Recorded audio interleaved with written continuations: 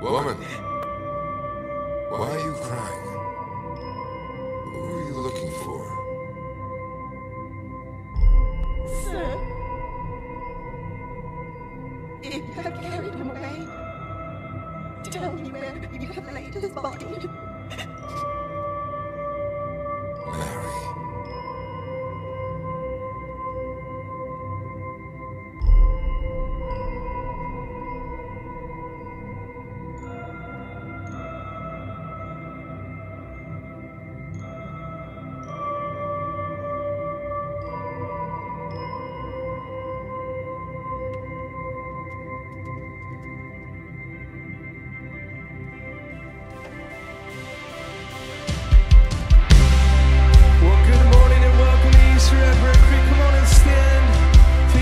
Let's celebrate our risen King. The grave is empty, the tomb is empty, He is risen. Why are you crying? Why are you weeping? Lay your tears roll down and dry. The tomb is empty, it holds nobody. Come see it for yourself. Let sorrow turn to praise. Sing hallelujah. Lift Him high, for He is risen from death to life. The grave defeated, He is alive. The Son of Heaven, Jesus Christ.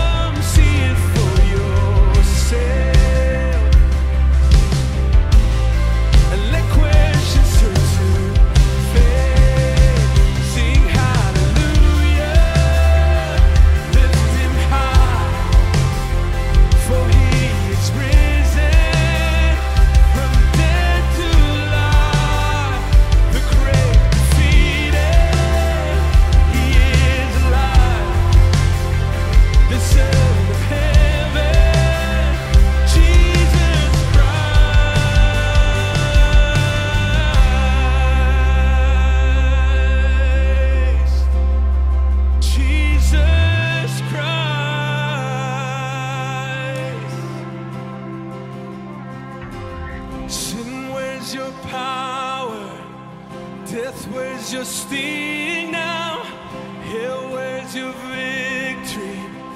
We know who won. Jesus Messiah, champion of heaven, our King forever. We know who won. Sin, where's your power? Death, where's your sting?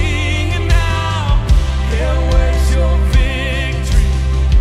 We know who won.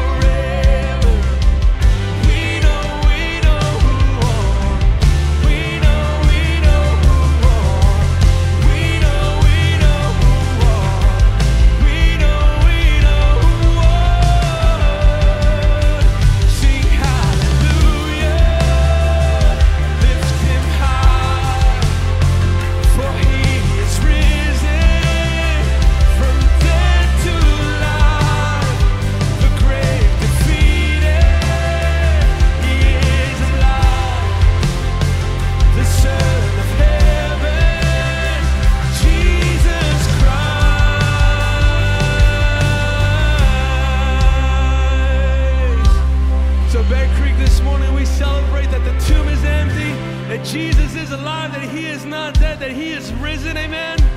We get to celebrate that today, and our response is a loud hallelujah. Our response is a thank you, Jesus. Thank you, Jesus. You are alive, and because you are alive, we are alive. So let's sing this together. Let's sing hallelujah. We sing hallelujah. We sing hallelujah. We sing hallelujah. Come on, every voice lift it out. We sing. We sing hallelujah. We sing hallelujah. We sing hallelujah. The Lamb is overcome. Oh, we sing hallelujah. We sing hallelujah. We sing hallelujah. The Lamb is overcome. We sing hallelujah. We sing hallelujah. We sing hallelujah. We sing hallelujah. Oh, we sing hallelujah. We sing hallelujah. We sing hallelujah. The Lamb is overcome. Oh, we sing hallelujah. We sing hallelujah. We sing hallelujah. The Lamb is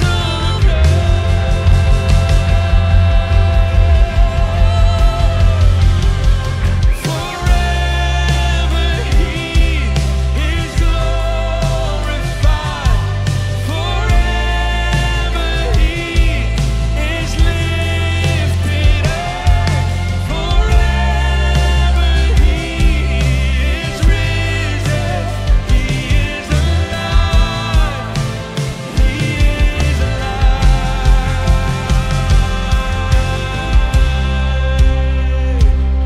He is alive, amen, church. This is why we can celebrate on a day like today. We can celebrate the fact that death couldn't hold him down. Death couldn't hold you down. Hell couldn't steal your crown. There's resurrection power in your name, and let all the earth cry out. Lift up a holy sound. Give all the glory now to Jesus' name. Jesus' name. Death couldn't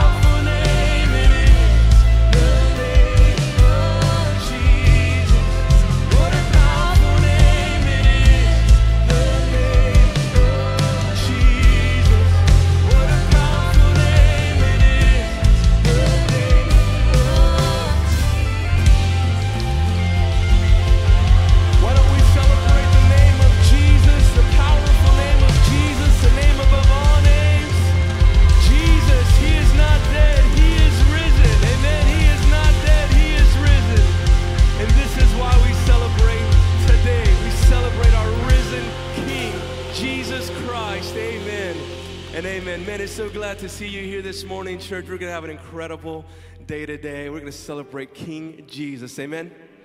Amen. Why don't you grab your seats for a few moments?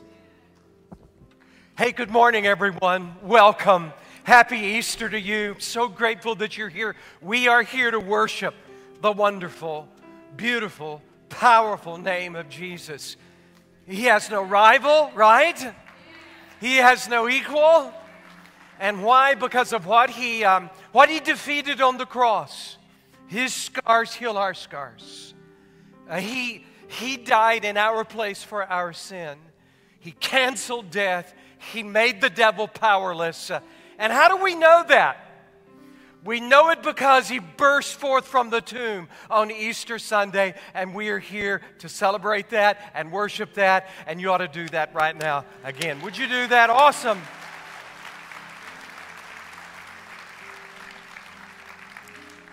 Hey, if you're new to Bear Creek, or if we're new to one another, I'm David Welch. I serve as pastor at Bear Creek, and if you'll just look around, if you're new, if you'll just look around and see all of these faces around you, you know who they are?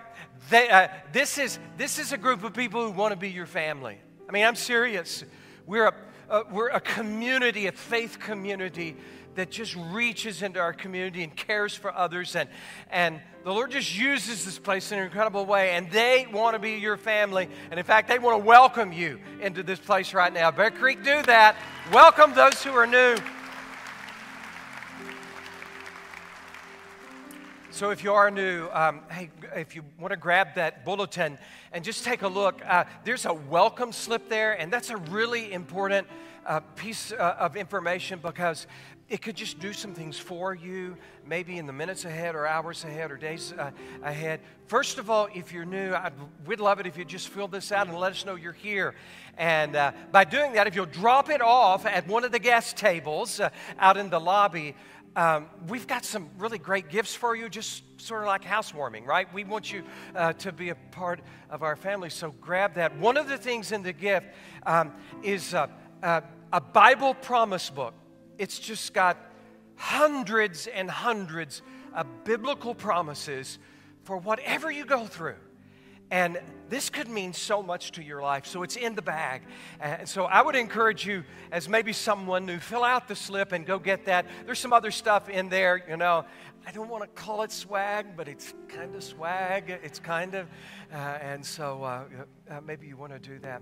Also, on the slip for anybody, whoever you are, if you walked into this place, you brought with you a burden, you brought with you a pressure, you brought with you a heartbreak, and man, you just wish somebody would pray for you, you could take this slip and just share your prayer need. And do the same, just drop it off at the guest area out in the lobby. And I want to promise you, there are people in this fellowship who know God and love God, they believe in prayer, and they will lift you up. And so I would invite you, I'd really invite you to do that. So we're going to come back and sing another song, really important song. It's really at the core of this service. It's called God Really Loves Us. I mean, that's it. God really loves us. Man, if I could just have one thing I would want you to walk out of this place this Easter morning carrying, and that is just an absolute conviction, an absolute knowledge that you know that God really loves you. And so when we sing that, I hope that you'll attach to it. Hope you'll be in it. Then after that, I'm going to come and share an Easter message. It's called Easter Faith and Doubt. Easter Faith and Doubt. And that's going to launch a series over the next few weeks that's called Faith and Doubt. And it's just about the doubts we struggle with in regard to faith. And I hope you'd want to be a part of that. But before all that, we want to pray. And then I want to give you an opportunity to worship with an offering. Maybe you've come ready to just give an Easter offering, and I want to invite you to do that. So our ushers are going to come and get in place, and And you can give this morning either using your device, just text the number that you see. You'll get a link. That's a secure link, and you can give to the Lord that way. Or grab one of the envelopes that's in your bulletin, and you can fill that out. If the bucket goes by too soon, we have giving receptacles just outside our doors, and you can put it in there. But let's worship. Let me ask, let's just bow, could we? Man, this is an important moment. Don't lose this moment. Man, I really want to encourage you to connect to your Creator in this moment. And just open yourself to the reality that He loves you. He really loves you. And God, I want to ask you in this moment that you'll just speak into our lives. You know how we've prayed over and over and over, God, that your presence would just be so real, so manifest in this place, that it would be unmistakable to us that you're here and that you're seeking our hearts, that you're reaching into our hearts. And I just pray you help us lay ourselves open to you and let you speak into our lives. And we worship you now for how you love us. And we pray in Jesus' name, amen.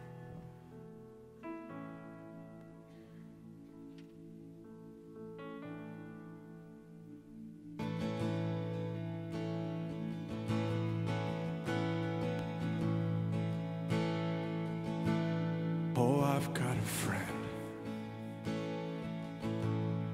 closer than a brother. There is no judgment. Oh, how he loves me. I've got a friend, and he is my strength,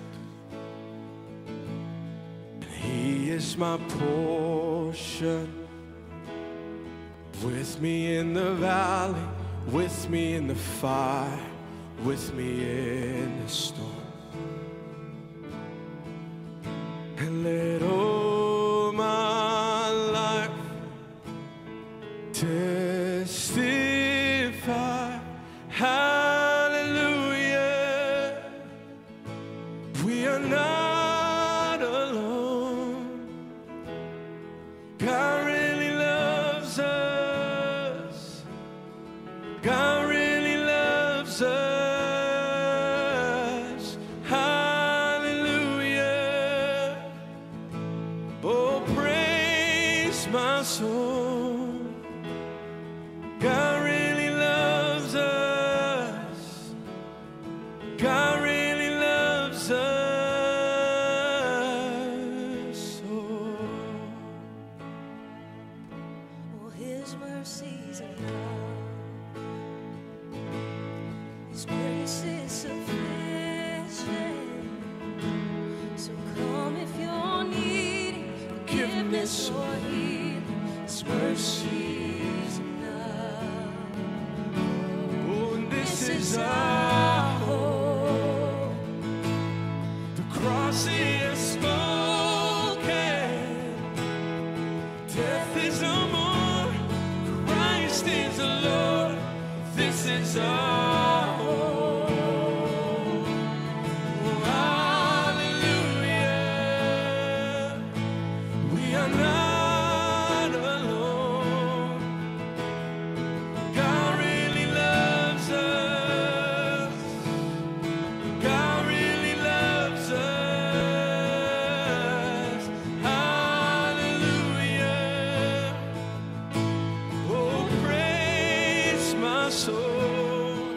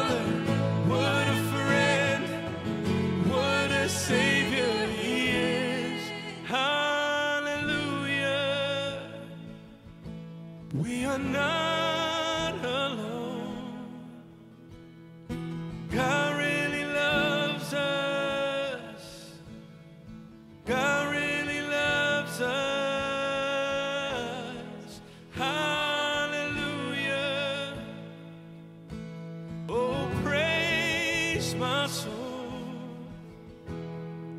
God really loves us. God really loves us.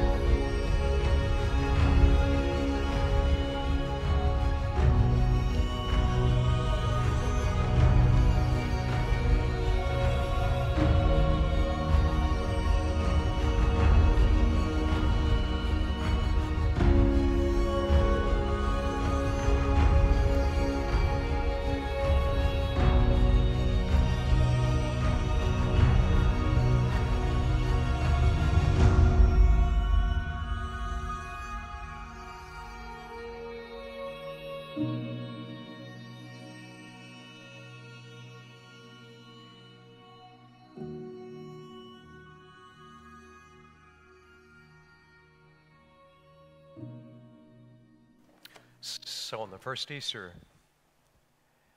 nobody was expecting a resurrection. In fact, all of Jesus' closest followers, they were all doubters. I mean, they were all doubters. I mean, as embarrassing as that is, the gospel narratives make that plain and clear. Right, you get that, like the synoptic gospels, Matthew, Mark, Luke, before they were brought together to be a part of the New Testament, they were before that independent records of the events around the life of Jesus, written before 70 AD, probably maybe after 50 AD. They're all written within 20 years of this event. And they write in the most embarrassing things. But they were eyewitness accounts, and they read like eyewitness accounts. And do you get that's a part of the evidence of their authenticity. I mean, think about it.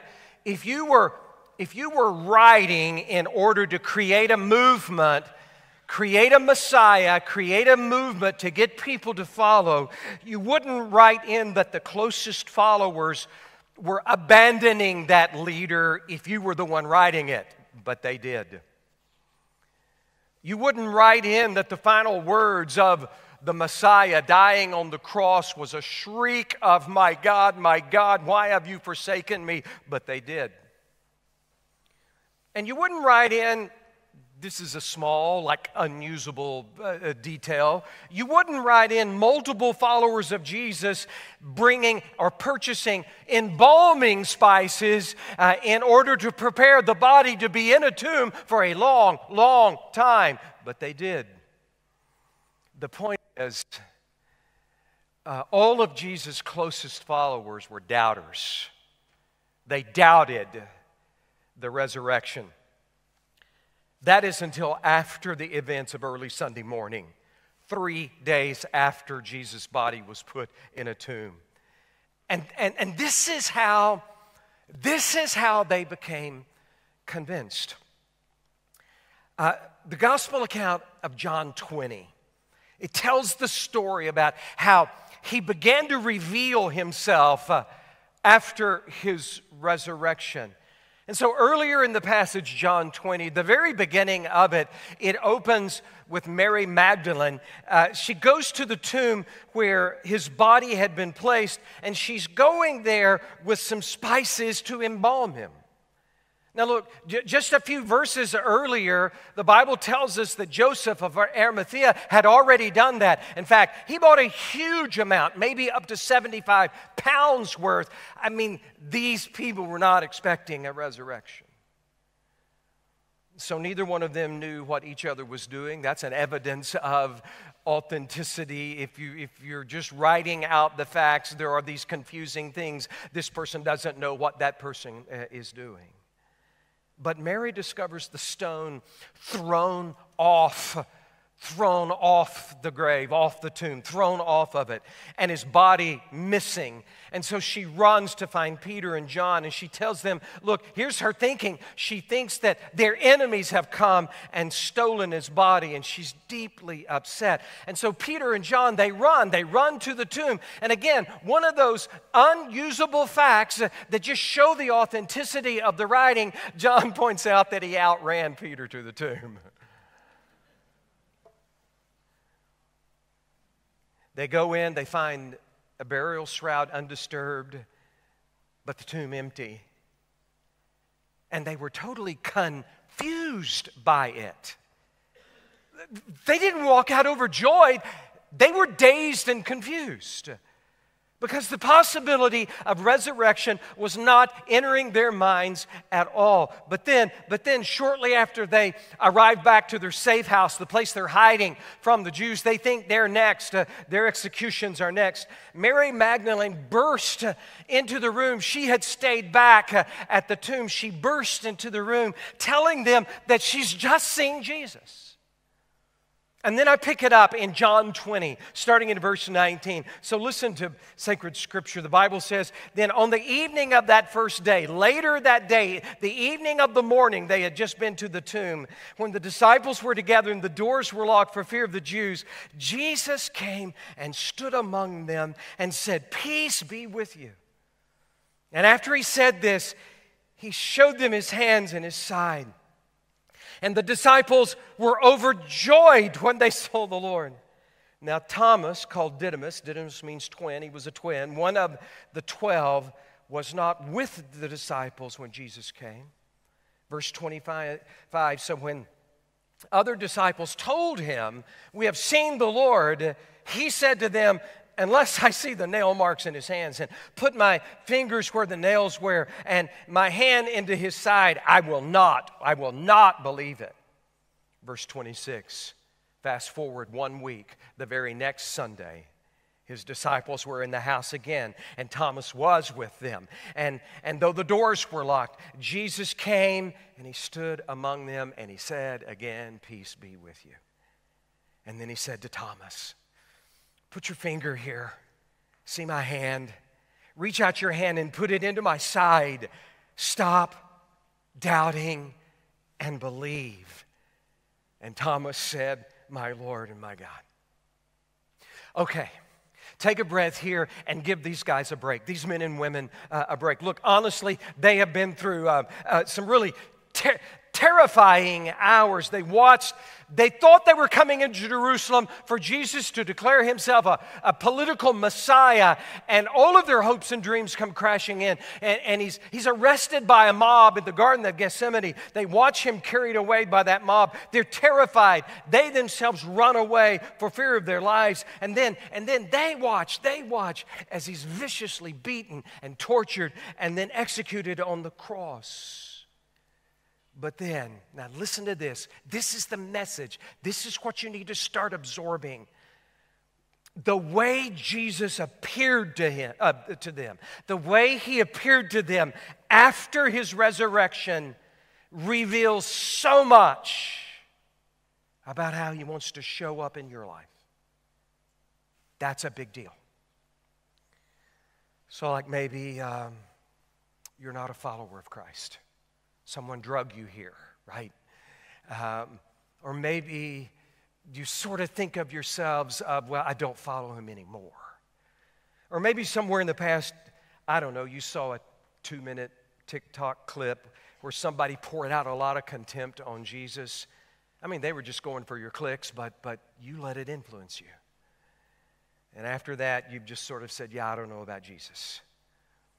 I just want you to know there is a reality in Jesus. And the way he shows up for people around him that first Easter tells you how he'll show up for you. And I want you to see that and feel that, experience that today. Watch this. The way he helped them is the way he can help you to see his reality, experience his reality. And let me just show you how he did it. First, he showed them, and so I'm going to put it in terms of you. He's showing you how. He shows them, and it's showing you how to confront your own doubts. Your own doubts about him. Your own doubts about the resurrection of Jesus. Verse 19, and Jesus came and he stood among them. And so look, let's say it again. The story of the resurrection is full of eyewitnesses who were not expecting a resurrection and who were confused about it and slow to believe it. They were all doubters. Mary Magdalene went to the tomb, found it empty, and thought some people had come and stolen his body. Peter and John saw an empty tomb with burial cloths intact, and they went away from the tomb just dazed and sort of confused. Thomas gets all the reputation for being a doubter. Thomas is just the last in a long line of doubters. That weekend, he was not there the first time that Jesus appeared. And even though, look, 10 witnesses tell him, we saw him, he replies, not till I see him will I believe it. But look, listen, here's your point. You're getting it from eyewitnesses too. You're getting it from eyewitnesses too. It's just removed by more time than Thomas had it. Like, for instance, if you're thinking that the accounts of Matthew, Mark, Luke, John are like legends, scholars will tell you that this is not the way that ancient legends were written in the ancient world. I mean, that brought on the conversion of C.S. Lewis because his expertise was in ancient literature, and that's what troubled him about the New Testament so much is that people call them legends, but they're not written like legends. And if you think, well, they were like, they wrote it like a novel, you know, lots of detail, unusable stuff in them, except that literary genre, the novel, wasn't even invented until the 1700s. These are eyewitnesses telling you that they doubted, and then they were confused, and then they believed. And what they saw, now listen, this is the most convincing evidence to me. What they saw transformed their lives. They gave up his closest followers all gave up their lives for what they witnessed over those 3 days. Most of them were martyred for what they saw that day. I mean, look, this is just a reality. Liars don't give up their lives for a lie that they know is a lie. But even more, this event began to deeply, fundamentally change a major ancient culture. Rodney Stark, I think he's a Harvard professor. He's written extensively about this because as a historian, he found all of the explanations of the influence of Christianity inadequate. And so he did more than a decade of study of its influence. And what he found is that it began as an influence with no political power at all. And it was happening underneath the surface before anyone at all could fully recognize it. I mean, from that moment moment, suddenly, people by the hundreds, then by the thousands and hundreds of thousands started becoming followers of Jesus. Why? His conclusion is because it was just so compelling. They brought fundamental transformation to the Roman Empire without having an ounce of political power. For example, these are just his examples, that they began saving lives of newborn baby girls that it was just typical to throw out just because they weren't wanted. And these believers of Christus from Galilee, they gather these babies and they raise them and take care of them. They began feeding the poor all around them. This was not done you feed people connected to you. In the ancient Roman culture, you feed your family, you feed those close. You don't feed people who are not like you. And these people, they were feeding anyone who was hungry and going without themselves, going hungry. They began staying back during pandemics. Rather than fleeing, they stayed and cared for the sick, caring for people who hated them, giving their lives to care for them.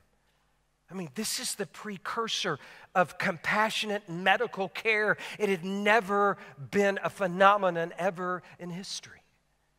And all the while being looked down upon and persecuted for being followers of this Christus from Galilee. And so it burst, it slowly but then burst on the scene as this incredible culture-changing movement without ever having a representative in the Roman Senate. But it's not just that. He's not just helping them confront their own doubts. That's one. But secondly, this is the most powerful. This is the most important. This is the one that should touch your life. And that is that he's showing you how much he loves. I mean by that, he's showing you his capacity to love you. Man, I want you to know this and feel this. In verse 20, it says that he showed them his hands and his side. Verse 27, he says to Thomas, "Come here, Thomas. Give me your hand. Feel the scar tissue. Feel the spear wound there." He was offering them evidence that he's real and that his love is real. And so he showed them his wounds. And I cannot deny that something deeply motivated him to go through that for me. I think I told you about this somewhere in the past, long ago. I don't know, and long ago. But anyway, I heard about a kid in South Florida. True story about a kid in South Florida who jumped in some swampy water that he shouldn't have jumped into.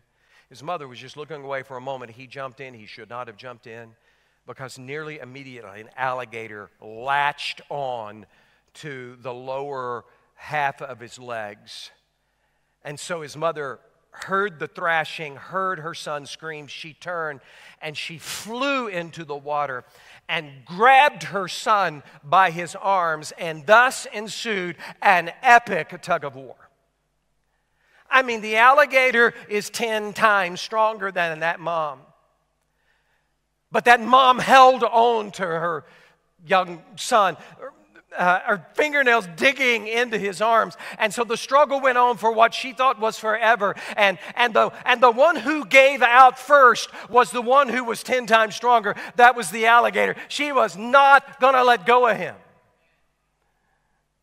He was in the hospital healing, and he'd gone through his healing, and it became kind of a local story. And so a reporter came to interview him, and they talked. And then he asked, "Hey, would you show me your scars?" And so he lifted a pant leg, and you could see the scars from the alligator. But with great pride, this little boy says to him, "Hey, wait! But look at my arms. Look at my arms. I've got really great scars on my arms. I have them because my mother wouldn't let go."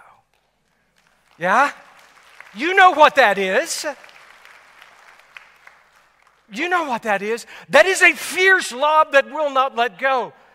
He had those scars because of how much she loved him. Jesus has got great scars too, and they're on his hands, and they're on his feet, and they're on his side. But his scars are because he wouldn't let go of his love for you. And those are the marks of how much he loves you. I mean, the greatest thing that anyone has ever done for you is standing right in front of you, and that's Jesus. And he died for you in your place, for your sins, for your weaknesses, all the broken places in you. And nobody has ever loved you like Jesus. And so the Bible says God showed his great love for us, Romans 5:8, by sending Christ to die for us while we were still sinners. Why does that make a difference? Why does that even make a difference? Here's why. Here is who you are at the core of who you are.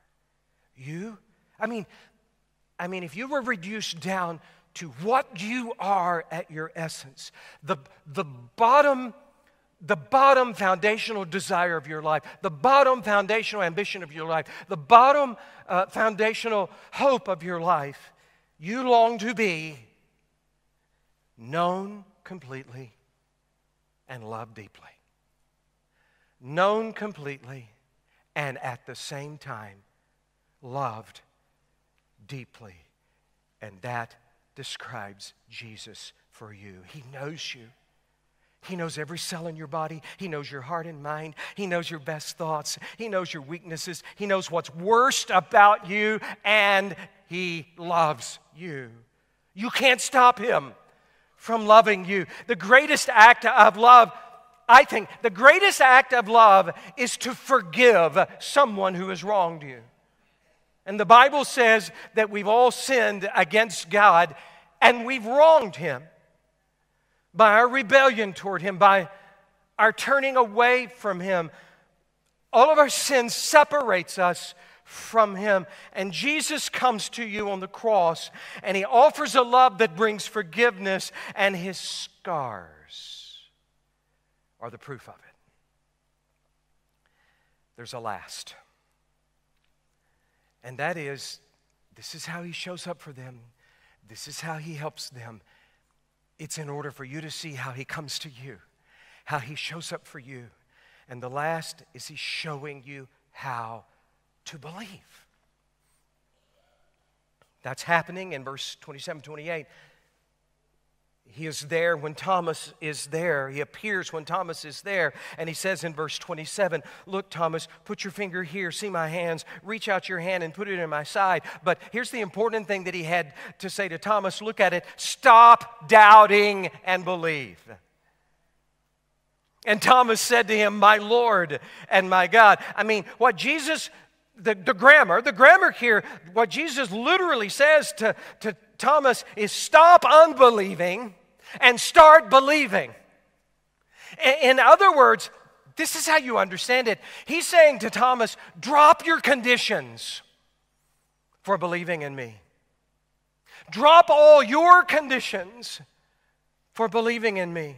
He's saying, look, if I'm real, and if you see me alive now, after I've been dead 3 days, why don't you just drop your conditions for believing in me and just believe in me?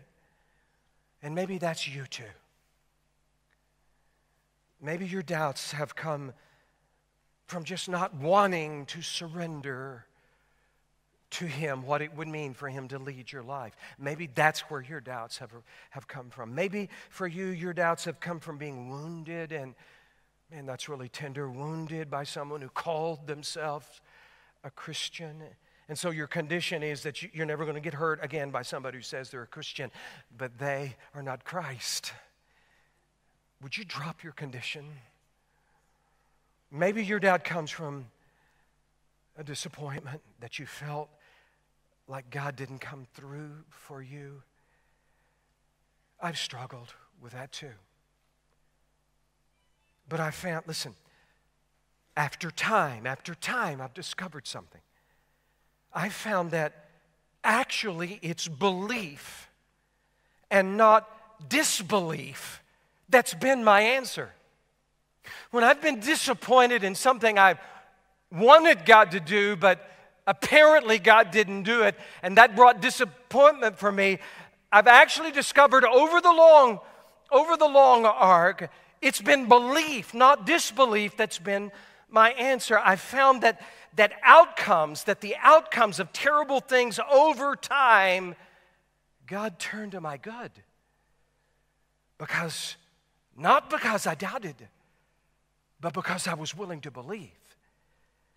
Because I put my trust in Him for an ultimate outcome. I've come to realize that God is loving me and working for my well-being, even in some of the worst things that have happened in me. This is important. Most of the time, my doubts didn't need an answer. They needed healing. And I want you to know that you can come to Christ and still have some unanswered questions, because I think you have enough to know Him and to believe in Him and to invite Him into your life. And that is exactly what Thomas did. He fell down before Him and said, "My Lord and my God." And so how do you come to that very same point? Here's the last 2 minutes. How do you come to that same point? Romans 10 helps us with that. In fact, it answers that question directly. Look at it. Look at what Romans 10 says. If you confess with your mouth that Jesus is Lord, and you believe in your heart that God raised Him from the dead, you will be saved, rescued, spiritually brought to Him, life into your life. For it is by, verse 10, by believing in your heart that you're made right with God. It's just telling you how. And it is by confessing with your mouth that you're saved, that new life comes into you. And so look, there are 3 words here that you've just got to attach to. The first one is to believe. To believe. Believe in your heart that God raised Him from the dead. That means that you come to, the word believe biblically means most of all to rely upon. It means that you come to rely upon, to believe. That's the truth. This supernatural thing that happened, this resurrection, I believe the evidence is there. I believe that it's true. But believe is also to embrace Him with all of your heart.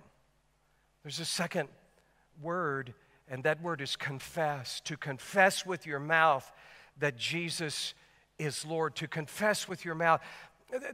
That word means to agree with Him that you need Him. Confession is this incredibly humble thing to do, to say, I can't save myself from my own brokennesses and my own weaknesses. I've got to have God. That's confessing. But confessing is also turning to Him. It's living this life with no reference to God or rebellion to God. And to confess Him is actually to reject all of that and turn to Him and say, You are my answer. I confess You as Lord, the leader of my life, the source of my life. Last word, ask. That's 2 verses later. Everyone who calls on the name of the Lord will be saved. Now, in just one moment, I'm going to pray with you, but I want you to think about this. I want you to be serious. In one moment, I'm going to pray with you, give you this moment maybe to ask Christ into your life.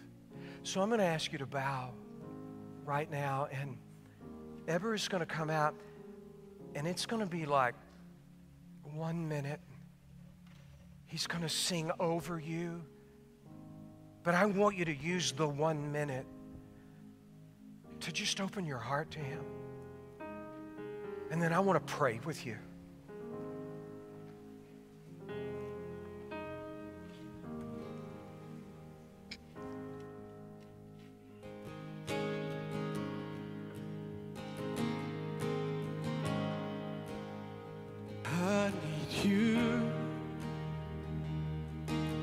Soften my heart and break me apart.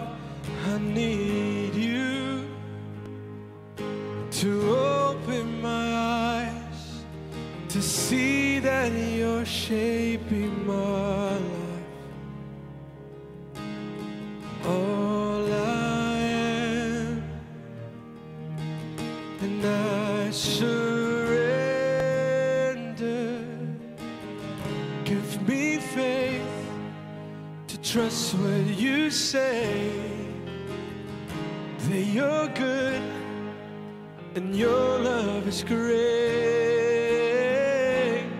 I'm broken inside, I give you my life. Oh, and I may be weak, but your spirit's strong in me.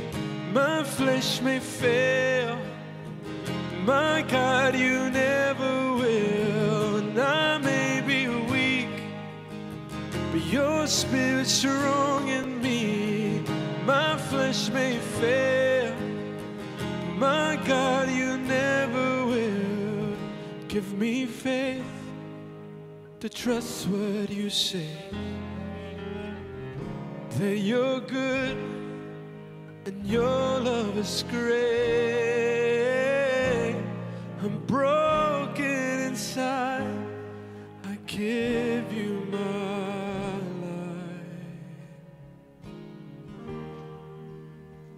Our heads are bowed, and I just want to speak into your life. If you're a person who's never put your faith in Christ in the way I just described, this is what the Bible says. This is how you put your faith in Him. This is how eternal life comes into you. This is how He begins to do the supernatural work in you. And I'm just asking you, if you've never done that, or if you're not sure that you've ever done that, I want to invite you to do it now. Now, there's a difference between just in your heart and mind thinking something that sounds like a good idea and actually engaging your will. And I'm asking you to engage your will.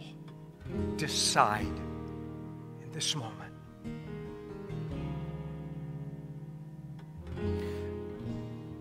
I'm asking you, have you ever asked Christ into your life? Or do you think you've never done that? If you've never done that, why don't you open your life to Him now? Ask Him in. If you're ready, pray with me. You pray silently, I'm going to pray out loud. But by your asking, this is you putting your faith in Him.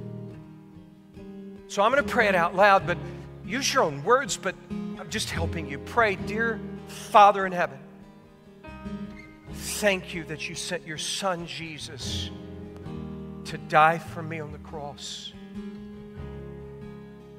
That His scars could heal my scars. That His death would pay my penalty. That He would bring life into me. So I ask you, Jesus, I say to you, I believe in you and what you've done on the cross. And I ask for that to count for my life. That's where I'm putting my faith, that you forgive me, that you cleanse me, that you put new life in me. And I surrender I turn to you, and I surrender my life to you. Now, if you've been praying that with me, there's a promise God makes, and that is whosoever calls on the name of the Lord shall be saved. Our heads are still bowed. I want you to declare it. Our heads are bowed, but I want you to declare it. I just asked Christ into my life. Would you lift your hand and hold it up? This is showing me you've decided to do it. I see them. Why don't you just lift your hands. Just lift your hands and say, right now, I've just prayed for Christ to come into my life. Just lift your hands and hold them up, because I want you to declare it. Lift your hands and hold them up. I see all of you.